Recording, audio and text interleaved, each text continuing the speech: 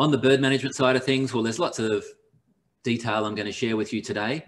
The interesting thing about bird management, there's not a lot of change. There's some new technology, there's some new concepts, but overall, some of the sessions that and the photos that I'm sharing with you of some installations I've trained people on, 20 and 30 years ago. But I've tried to make this as current as I possibly can. So what I'm going to do is share a screen with you, and I'm just going to disappear up to the top right-hand corner, and we'll go from there. Looks a bit different to normal. Hang on, there we go. All right, so here we go. Hopefully you're seeing that presentation. Please tell me if you're not. All right, I've got a few different screens here and it gets a little bit confusing. All right, now let's have a look at participants. All right, you're all still over there. And also when it comes to the chat function, I've moved it. If you want to send me a message, please do. There we go, chat function. It all just keeps moving. All right, so my presentation today. Well, first of all, I just want to actually focus on a bunch of different products that we use, where we're going to use them, but we're also going to talk about some behavioural characteristics of birds themselves. So looking at our discussion today, we are going to look at this group of products, but I want to start with a concept called bird pressure. This presentation is actually led on from another session I did last month called an Introduction to Bird Management. We talked about a whole range of different concepts and behavioural characteristics of pest birds and the birds themselves. So now we're going to look at bird pressure and then assessing a site. And then we're going to look at a bunch of different products, but be it physical systems, deterrent systems. We'll look at disinfecting your site briefly, looking at sensor technology, and then finishing off with training and tools. All right, so one of the things I'd like to sort of talk about today is bird pressure. Bird pressure is essentially a behavioural characteristics of birds or the flock, and then it essentially tells us how committed the birds are to the site that you're reviewing. So birds will be more committed because of the layout of the facility, or the stage of the life cycle that they're in, or they might be nesting and roosting because there's no human activity. So we'll look at the reason why birds are on that site and the impact it has. Now, the other thing that's really important is that we're going to use that characteristic or that behavioural process called bird pressure and how committed the birds are to determine what products or what strategy we're going to use on that site.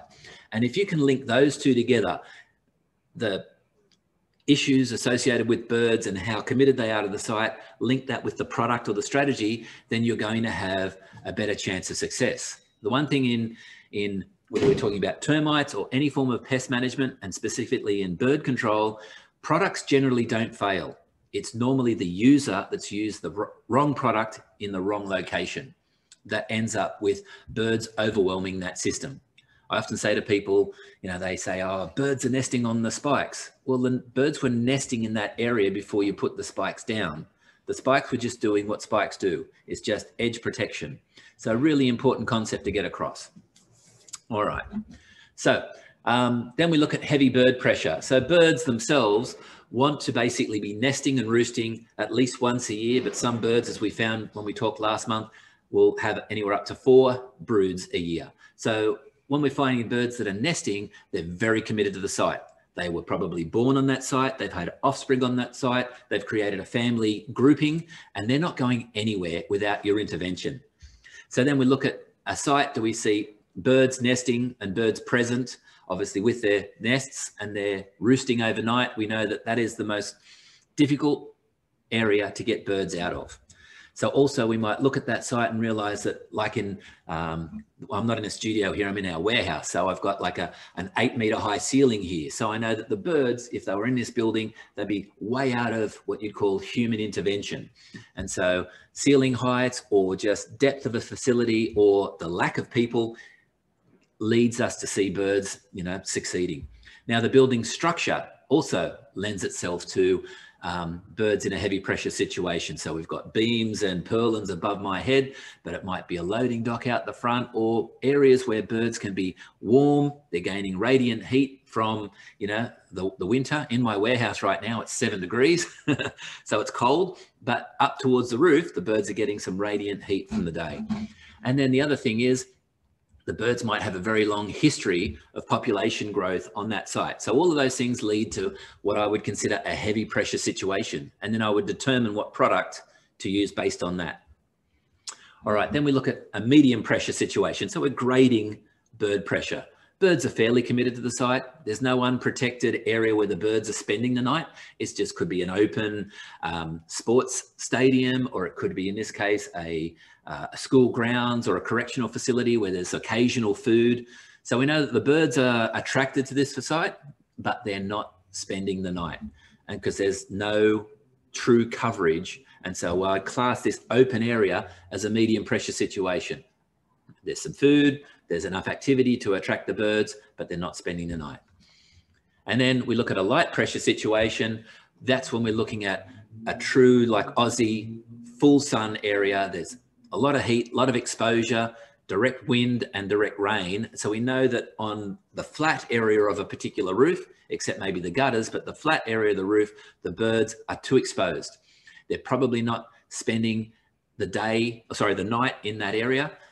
They're just spending time during the day to either communicate or to digest food, maybe as a stopover between an area where food is present and then there's a roost. So the birds will often congregate and communicate. And so they're definitely not spending the night on this particular parapet. So I would call this parapet a light pressure situation. The guttering or underneath the air conditioning systems or the air conditioning bay might be a different story, but right along that parapet, I'm calling it a light pressure situation, and I will determine my product strategy based on that. All right, now our presentation last month talked about a lot of these things, but I want to just go through them because looking at the bird pressure, then I'll assess the site before I even think about what product I'm going to use. So first of all, I need to establish the bird species. What am I dealing with there? You know, is it pigeons and larger birds, or is it smaller birds like sparrows, Indian miners, and so on? How aggressive are they? How are they impacting the building, and so on? Then I would determine the bird pressure, nesting, roosting, feeding, loafing, whatever it might be. Then I'd also look at the stage of the bird behavior. What are they actually doing there? Is it peak season for that bird? Are they nesting and roosting, or is it different things happening throughout the year? Then the one thing that I'm going to do is actually talk to my client, or you're going to talk to your client. We need to access the history of the birds on that site. Are they seeing birds there when you're there for your inspection? Are you actually seeing the right bird species? Has it just been cleaned the day before you got there, so you're not seeing the extent of the droppings and the impact? How long have those birds been there for? And all that information, there's no greater wealth of information than your client. Regardless of whether they're an expert, it's not important. So then also we might talk to, or you might talk to your suppliers or colleagues. And suppliers obviously will have the information that you need to maybe support you with training. If you haven't done this style of bird management before, you need to know product codes or pricing, or hopefully they can assist, as my business would, with quoting support, proposal templates, and all the information you need to even give presentations or site visits.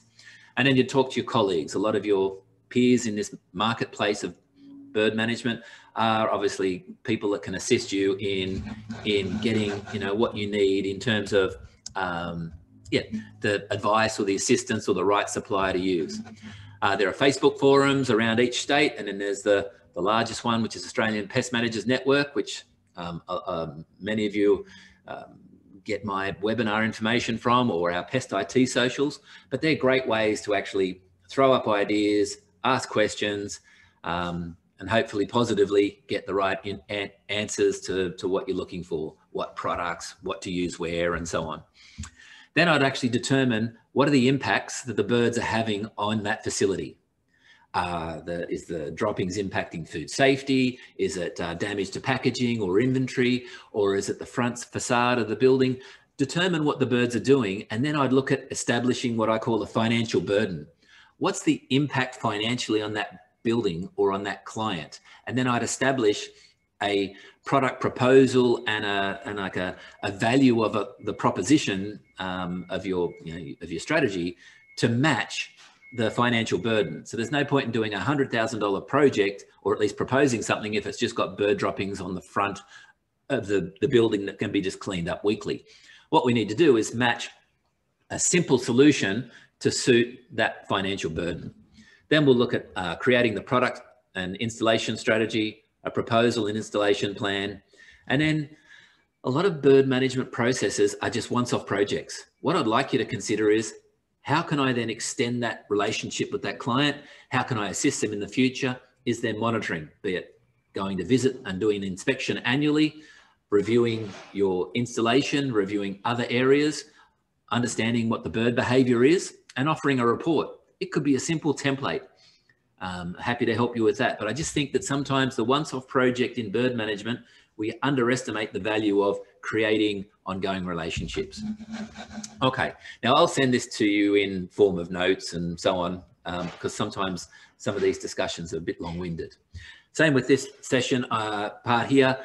Here are the products that we all know as typical products that encompass bird management. You've got your exclusion systems, so netting and mesh and so on, ledge deterrent systems, the typical either electrified or just physical devices that we'll put on ledges and parapets, and we'll look at that in a sec, and population control.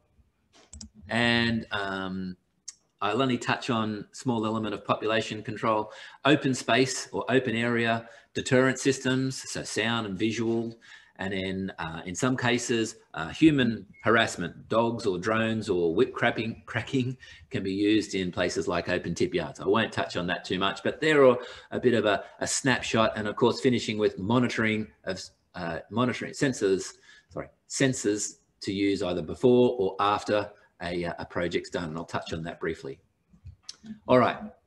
So the first and the most basic element of bird management is your ledge deterrent systems. Essentially, you've just got a long architectural feature where you've got birds on our screen just landing on it, and it could be also known as a stringer or a parapet or other areas like column capitals and so on. I'll touch on those in a second. But basically what we've got to do is, are we going to try and keep the birds off that entire ledge, or are we only just going to offer edge protection to stop the birds from pooping over the edge? So the idea is that we want to stop the birds from landing, or do we want to remove them and then cover the entire ledge? So it's really important with bird spikes or bird wire to make sure that we cover that entire ledge, because the birds will just land over the other side. Physical systems only move the birds from left to right. And so if we don't cover the entire area, then we're going to run into trouble. So just really quickly, I'll just touch on a couple of the obvious ones. There's a ledge here on our screen, a window ledge, from a building ledge, a column capital, parapets, but we've also got stringers and other architectural features there that will basically be a haven for the birds to, nest and roost on if it's a wide enough ledge and got some protection. But on a north face in the middle of summer, all we're going to do is have birds there for a short period of time. And as we can see here on that parapet, we've got seagulls just sitting on an open parapet, just keeping an eye on things. Seagulls do buck the trend a little bit because they can actually nest in open roofs here in Melbourne, particularly, and they can be out in full sun, and they'll be quite happy to do that. So let's look at some of the products that we might incorporate into a ledge or parapet arrangement. So we've got products like Bird Shock, Shock Track. There's lots of different brands out there. Bird Shock Flex Track, I'll just show you on the screen here, was the original electrified shock system that we introduced into Australia in 2004. So that product still excites us, available in lots of different colors. Now we look at the pressure rating that we give that product. If birds are nesting on there, I still think that we have to look at a physical deterrent to keep birds off, because they'll continue to bring their nesting material, and that will wreak havoc with the use of an electrified system. So I give that a rating of a pressure rating of medium, but it will keep all birds off, and if we can use enough of it on a building, you will deter them off indefinitely with some good management and good maintenance and so on. So on the right hand side of our shot here, we've got just a typical parapet, open area, you've got birds coming in and picking up the pebbles and dropping them over the edge. And that's one way of actually stopping birds from accessing those parapets. Just two leading rows of the product would be sufficient, and you could even have an extra one if the pressure was considered greater.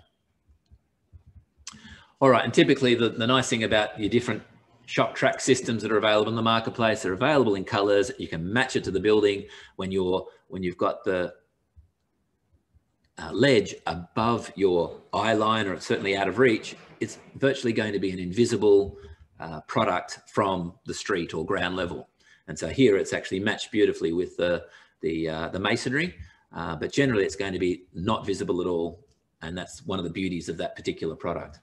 The nice thing is that all of us have been tuned in the last 30 years to using bird spikes. And so bird shock gave us all an alternative, one for low visibility, but also to take the deterrent factor up several levels. When a bird gets shocked, they really want to stay off that particular building. So on the left-hand side, we've got a sign with bird spikes that's quite visible. On the right-hand side, the shock track or bird shock is a useful but also low visibility option to keep birds off signs.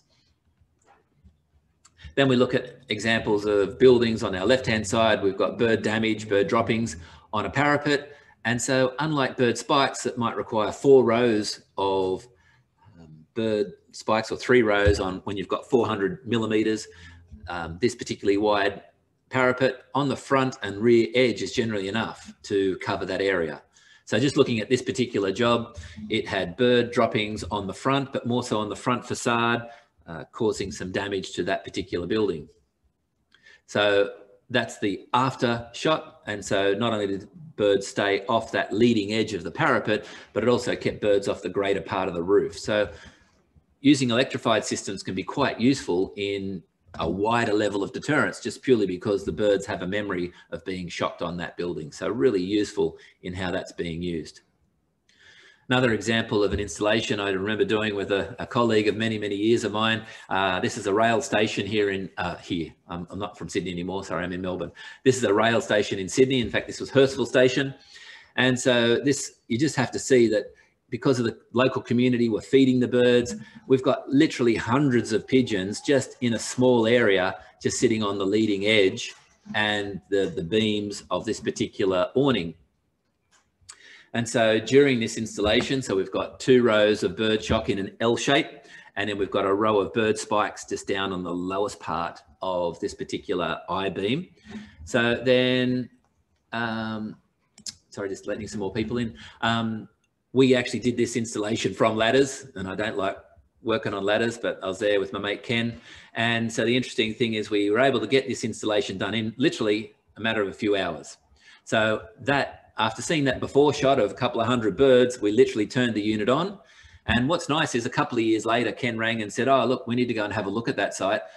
We need just to upgrade the solar panel. We did that and cleaned it off, and that was done 6 or 7, maybe 7 or 8 years ago, okay?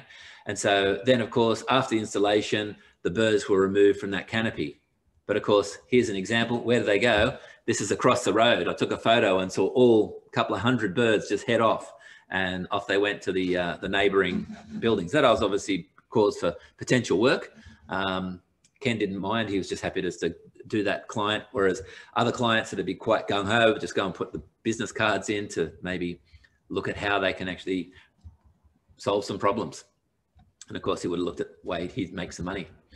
Another example of bird shock used in conjunction with netting. So this is a light well here in, here in Sydney. So I'm not in Sydney, sorry, in Sydney. And so the bird shock is used on the parapet around the edge to actually stop the birds from sitting on that edge and then defecating down, 7 or 8 levels. And so this was full of pigeons, and the exclusion and the electrified system worked beautifully to keep the birds not only out of the light well on 7 or 8 levels below, but also to stop them from sitting on and around the bird netting, and it worked incredibly well. Another example, actually, I'm pulling out some old photos here from my hometown of Caringbah, but this was a site that needed bird shock on multiple levels, both the parapet and in amongst and behind the louvers. So this was a new building, pigeons moved in immediately, and so that the bird shock was put in. And so this is an example of just hundreds of installations that have been done over the years.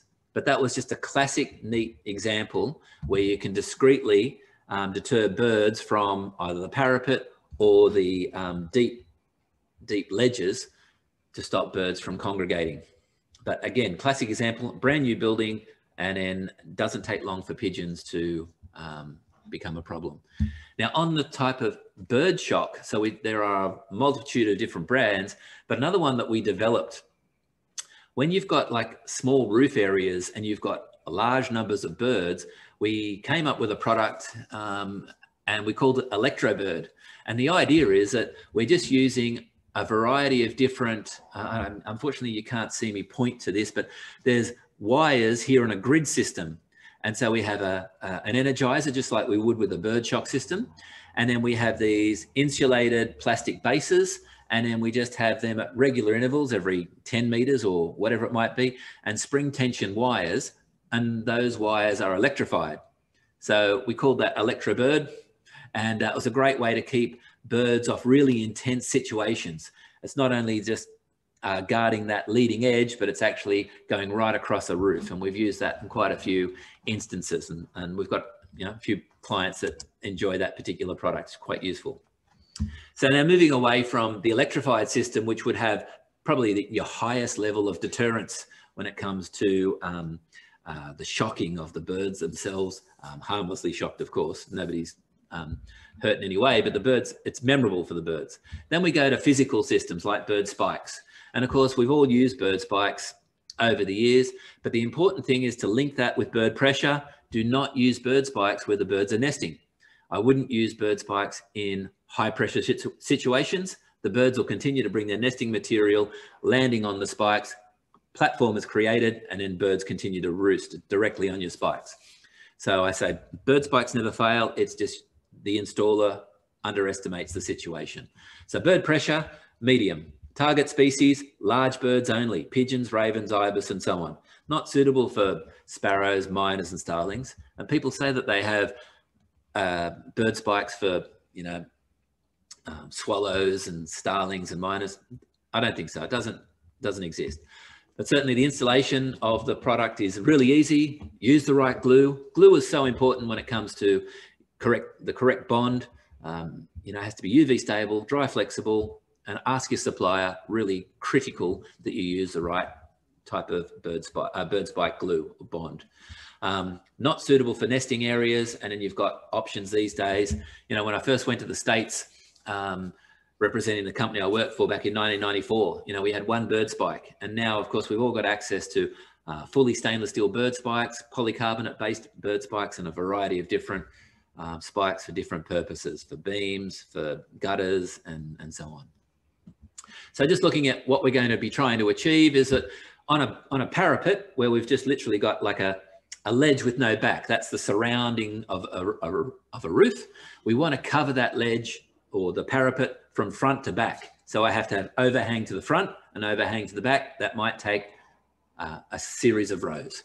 Then if I look at I-beams, I can use narrow spikes. So we have spikes that start from about 65 millimeters wide, and that will just go directly on the base of an I-beam. And then of course, there's no matter to where you can put bird spikes, as long as you have covered the fact that the birds aren't nesting there, and it won't end up with either nesting material or with deciduous trees just getting full of material that's going to cause problems and allow the birds to come back. So just on a leading edge like a parapet, you're just going to have a nice simple installation to give you, front to back edge protection. And so now, of course, we've got a variety of different brands of extra wide spikes that'll have a 200 millimeter wide width, which allows you to minimize the number of rows that you're using, or hopefully have that one width covering the entire ledge that you're working on. All right, another option that I would consider, and again, multiple brands available: bird slide, bird slope, bird slip. There's all sorts of different processes. We have option here with obviously bird slide. This is a plastic, this is the original, you know, bird slide product introduced by Bird Barrier many years ago. We now make a derivative of that here in Australia. We actually make that out of Colorbond and we design it. And oh, Damien, you're saying that you can't hear me. Is that you, or is it, can everyone not hear me? Testing 1, 2, 3. We're halfway. That's a worry. If anyone can actually give me a thumbs up or just tell me that, hang on, can everyone hear me? Might just be you, Damien. I can hear you. Good. Chris.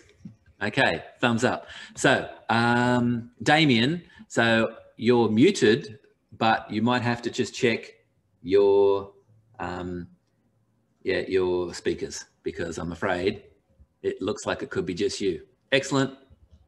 Can I hear your thoughts on over control? Yep, get that later. Got it. Ah, Damien, you've got it. Sweet. All right. So, bird slide. The idea of bird slide literally is the birds would literally go to the ledge and they would slide off, because when we've got a variety of different bird species, you've got swallows and smaller birds, they're going to get in amongst your bird spikes. And so bird slide was the next level on from that.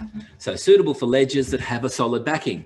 I mean, we have used it going onto the back of glass, but normally you just want a solid ledge with a solid wall behind. And somebody recently put on specifications, can you use bird slide on struts or parapets? But the idea is the bird still lands on the leading edge. So what's really important is that you use the right product for the right location. One thing I like about bird slide is that you can use it in nesting situations, because there's no way for the birds to be able to access that territory that they once nested on. The other element to it is, because we make it now locally, you can get it made in any color, you can at any width, and then we just ship that Australia wide. So bird slide or bird slope, bird slip, they're all pretty much of similar nature, but we do find that making it to order is a much easier process. All right, bird wire. So going back to the original Rentokil Avi strand back 30 years ago, well, bird wire is just now readily available and used. What's really important is your pressure rating that I, and many have given to bird wire, light pressure only. So when I see our photo on our right here, I look at that and go, that's the ideal spot to put bird wire, nice and open in the direct sunlight. The birds aren't going to be nesting on that particular area. All we're doing is creating an unstable ledge for pigeons or larger birds, not to be used for smaller birds. Installation is really detailed. It's quite labor intensive, so you need to factoring that into your pricing. Suitable for exposed areas, and also requires maintenance. So some of your larger birds will land on it and stretch or damage your springs or even the wires themselves. Obviously, maintenance contractors will just destroy this particular product. So an annual maintenance is really important, but I would definitely not use this product for a nesting situation. So bird wire, the nice thing is it's really developed over the years. So that's on the right-hand side, see our simple concept. We've got a rigid post, a spring under tension, and then nylon coated stainless steel wire with a ferrule. That literally is the product. But of course, then we can actually have different attachments for a whole lot of different areas: metal, masonry, brickwork, beams, gutters, and so on. So bird wire, again, on the right-hand side is our classic installation there. The use of two different heights of posts is really important, because the birds will try to land and put their feet on either side. And so the idea of the different heights is just to make it difficult for the birds to not put their weight over across or put their legs on or nesting material on. So the other element to this photo here on the right is more people coming in, is that is inserted into the brickwork. Great way to damage a building, of course, but more importantly, it's the strongest way to have bird wire, because of course, if you've got a nice strong post, you can get greater tension and it'll last longer. So again, another example of the product used in the right location, out in exposed areas, glue-on bases, or in this case, they're inserted in, or the base is actually being drilled in. When I'm using glue on base, it's really important to ensure that you have decided that the gluing has enough time to cure over 24 hours for you to come back the next day to do your tensioning. Often to try and to do both on the same day is going to end in failure. So the screws can be used as additional strength, or if you don't have the time, in order to wait for the glue to cure if you've just got a once-off visit to the site. The one thing, apart from using screws, glue on bases can be used on most heritage buildings, and obviously you need to check with the building owner. Now, platform protection. Moving away from ledges for a minute, I'm going to start going through as many options as I can. Looking at platform protection. So that could be a light, as we see in our photo here, or air conditioning systems, or roof peaks and so on, or even small roof areas. I can use products like Ave Pro Huntsman or Daddy Longlegs. There's other brands called Spider and so on. This is an example of just putting something to try and create some instability. Now, the ones that are probably the better option, like Daddy Longlegs or Huntsman, they actually revolve around in the wind, but also as the birds go to land, the wind created by their wings also helps to spin and bring it to life. So there's, you know, a reasonable number of areas that you can use this product in, but most importantly, only suitable for light pressure situations. Again, linking behavior with the product. It's not suitable for nesting situations. So here's an example of the classic installation for a Daddy Longlegs on top of an air conditioning condenser. And so that is where I would use it at the most. On the right-hand side, just on a roof peak, because I might have birds just using a loafing point or a food digesting point. That's their favorite spot. So Daddy Longlegs or Huntsman or Spider can be used in that sort of situation. All right, so platform protection onto visual deterrents. So a product that PestIT introduced to Australia back in 2006, 2008. Eagle Eye is a really interesting product, and an example where you might have wins and losses with a product just purely because of a lack of recognition for what the purpose of the product is. So this visual deterrent works in open spaces, but only deters birds in flight. So if we're creating a zone around a building, we actually have to treat the whole building, because birds will continue to land on the roof, walk around the roof, and it's lost the opportunity to create the deterrents that it's designed to do. So we look at this thing that only deters birds in flight. So therefore, we have to look at the entire building. And therefore, one product has a blind spot. And so the idea of 2 or more systems will be needed. And in fact, if you look at a building, naturally, it might have 4 corners, or it might be indented, have many corners, might have high points. And so it's really important with that particular product that we sit down and design it as a system. So here's an example, and I'll just run through some photographs. Here's that particular one on the Eagle Eye is just down on the bottom left, and you can see that it's actually deterring birds off this boat. It's moored, but it's actually only just moving birds away from an area. It's only doing enough to work in the immediate area. If it was a systematic approach, you could remove birds from that entire number of berths. Powering Eagle Eye can be really simple, wind-driven, solar, 12 volt, because they're a 12 volt system, battery operated, or 240 volt. So that you've got a variety of different options. I've used Eagle Eye on the left here in strawberry fields, assisted people installing the product on universities and resorts. So it's had a great level of value when it's been installed correctly. But there has been plenty of situations where perhaps the bird pressure has been underestimated, or the whole building hasn't been done, or we've left out the high points of a building, like the one on the top right hand corner, because we couldn't get to the high points. So there's an example where we have some success,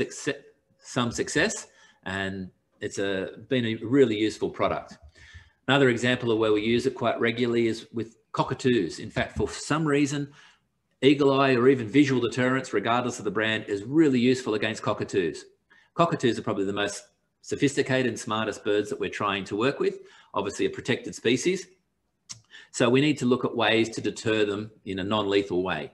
So here's an example where corellas were coming down and causing problems on a golf course, but we've used it on a variety of different ovals, sporting facilities, tennis clubs, a whole variety of different ways to keep birds, like damaging birds like cockatoos, off sporting facilities. But same with off buildings. Cockatoos will come in and spend a lot of time damaging buildings just by exercising their beaks and sharpening their beaks, and obviously creating a nuisance for the building owner. Well, eagle eye's been really useful for that.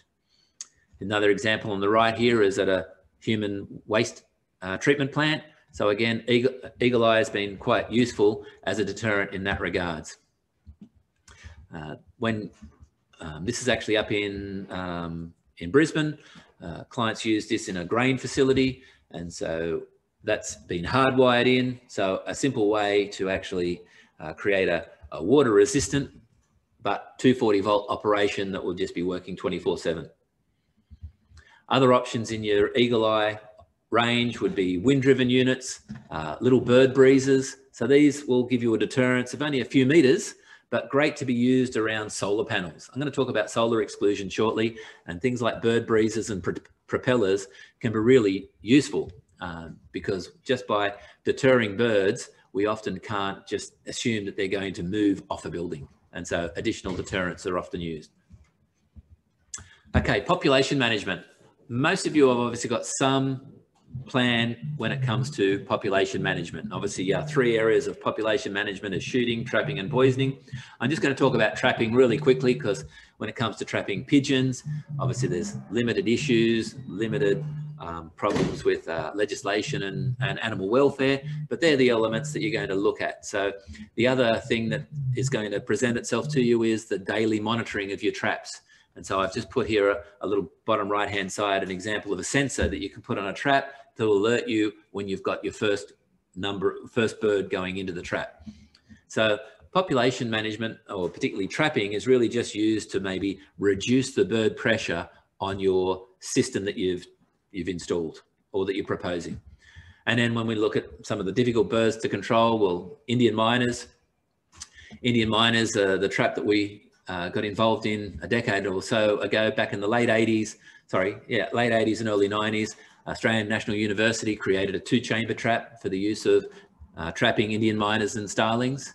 So that was later developed into what is our trap, the mini miner magnet. And so that's been useful all over the world for trapping the common miner or the Indian miner. And I guess that's incorporating trap design and the attraction of food, and then some simple trapping techniques that can be really useful. Homeowners and building managers can utilize this. The hard part about this particular product is you really don't want Indian miners to see you actually messing with their food source or interacting with the trap. So from a professional perspective, it's really difficult to try and negotiate timing around being able to do a professional trapping program for miners. Difficult bird to manage. But here's some trapping that I've done, training a group over in the South Pacific. And so when you can set your traps and do so outside of daylight hours, the product itself can be really not only unique, but successful. All right, solar exclusion. I guess this is a new marketplace that really emerged in the last 10 years. As the Australian marketplace has grown in terms of buildings with more domestic and commercial solar arrays, we've now seen pigeons move from, the townships out to suburbia. And so on the right-hand side here, we've got a tiled roof with a decent solar array, I think 9 kilowatts. And so the idea is that pigeons will get underneath there, getting radiant warmth off the building, no human interaction, particularly on a 2-story building, but getting away and just being able to nest and create family groupings just on a domestic building. So when it comes to solar exclusion, we can safely say that we can exclude birds from underneath that. It's a heavy pressure situation, and by using a physical barrier, we're deterring the birds out from underneath the solar panels.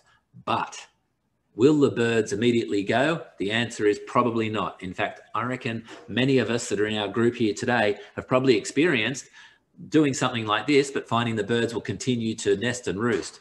And that's where additional either trapping or deterrent systems are needed to be incorporated with the use of solar exclusion. So looking at the installation, it's very easy, great for domestic and commercial solar arrays. Some systems that are obviously on a 45-degree angle, we need to look at different widths of mesh, but we can assist you in that.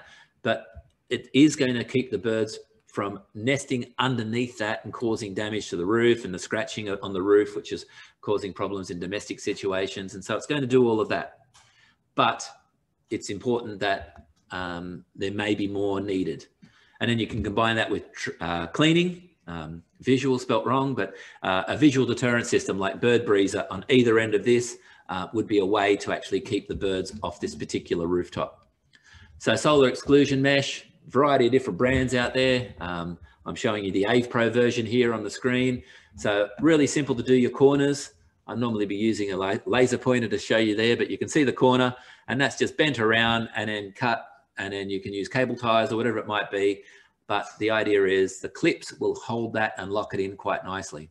The beauty of this particular clip on our right-hand side here is that it's not only got the circlip, it's also got a locking nut, and that seems to be missing on a lot of the systems that are out there. And obviously it's important that if you do an installation, you'd like to see it locked into place, not just forever, but at least for 10 years to give your client value for money. All right, netting. This is my favorite area. I was really lucky back in the early 90s to go over to America and get trained and see how broad the range of different netting systems were, but also to see what international pest management firms were doing back in the both in Europe and America in that early 90s.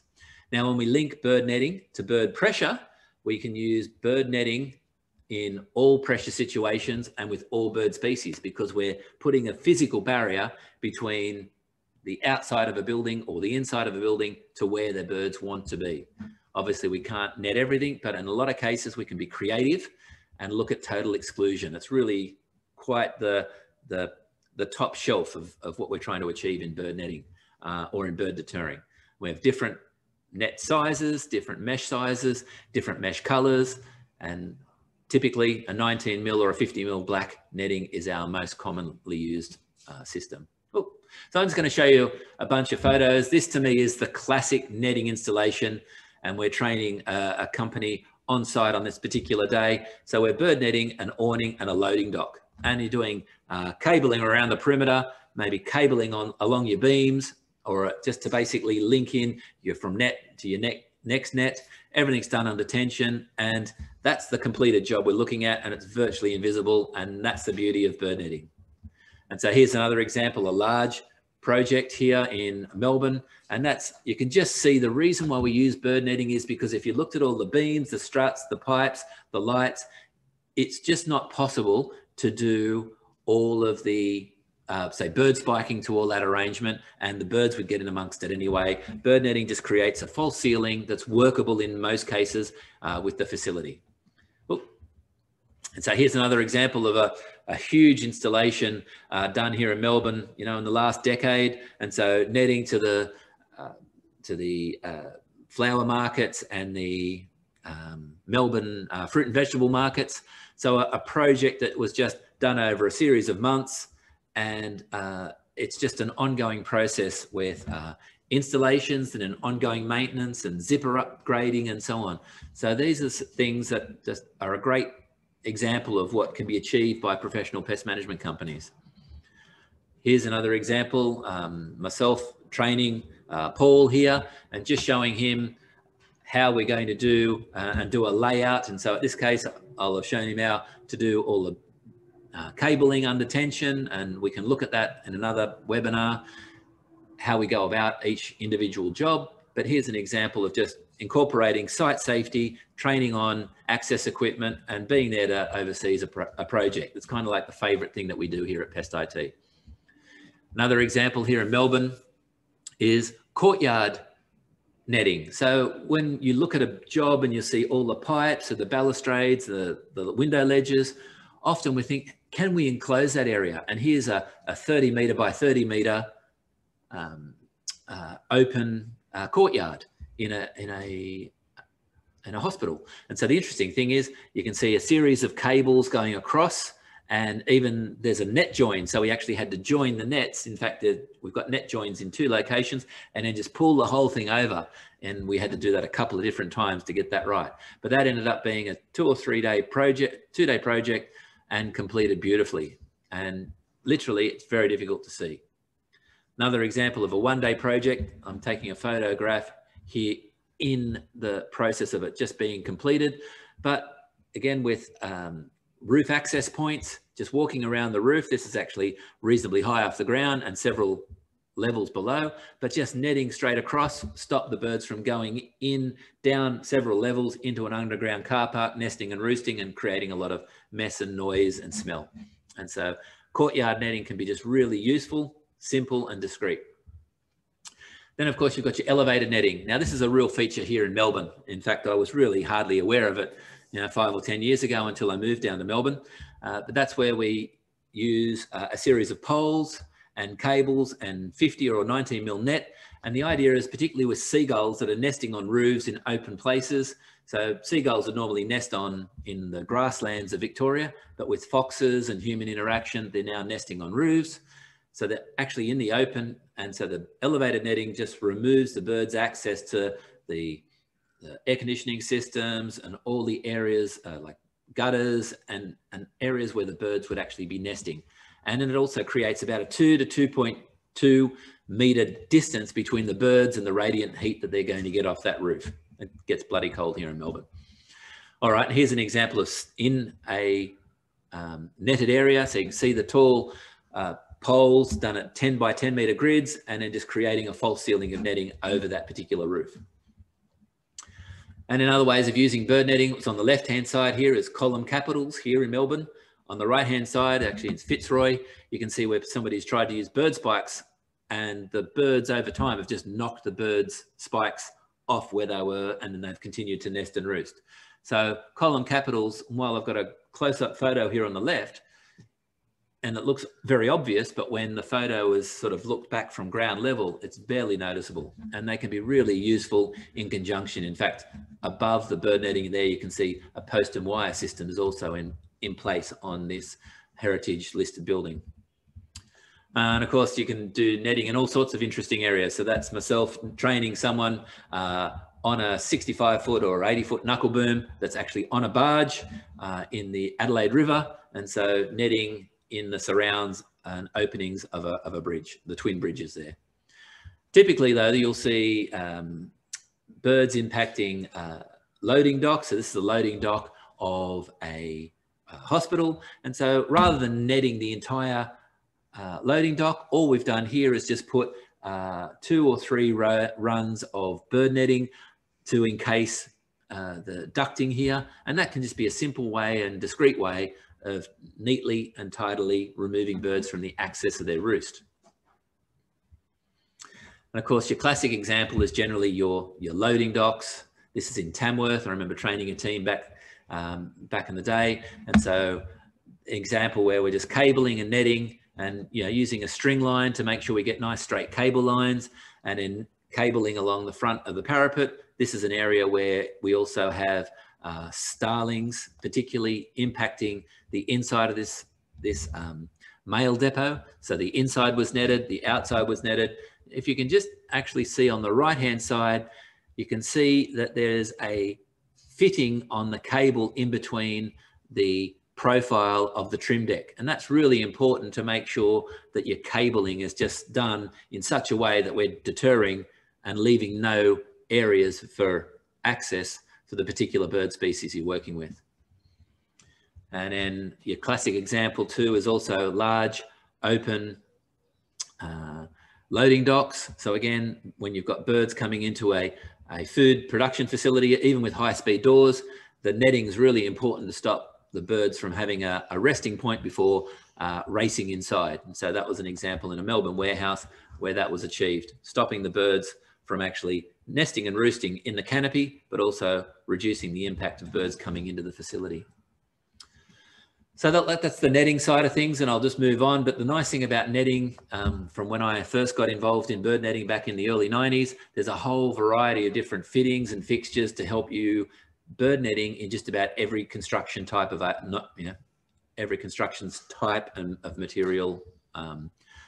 But also, I guess the nice thing is we've got a large number of the pest control community using that technique these days and doing their own bird netting, which is fabulous.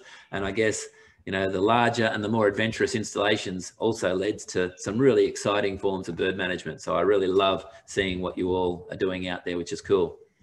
Another new technology that I've been working on with the Rat Sense group is also a product called AveSense. And essentially that's an avian or bird sensor. And so this way we can track, we can detect, we can get an idea of population density and offer your client, real-time reporting, but also automated reporting. And so when a client is given heat mapping to tell them, the impact of birds, it's one thing, but actually tell them how many birds, where they're impacting, and what impact you could then have on those birds. So when you look at a trend analysis, there's a way that you can actually say, well, this is what the birds are doing, and it would probably warrant actually doing some form of bird deterrent system, and then the sensors could be then moved. So to give you an idea, here's an image of a building that's segmented in 4 areas, and I've got 20 sensors around the roof of this particular building, and you can see some purple dots, which tells me I've got bird activity, and then the red dots actually tells me I've got high levels of activity, which indicates bird nesting.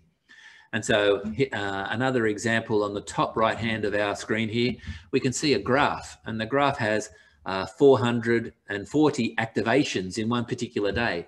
So in this particular building, I had 400 activations of birds going past the sensors.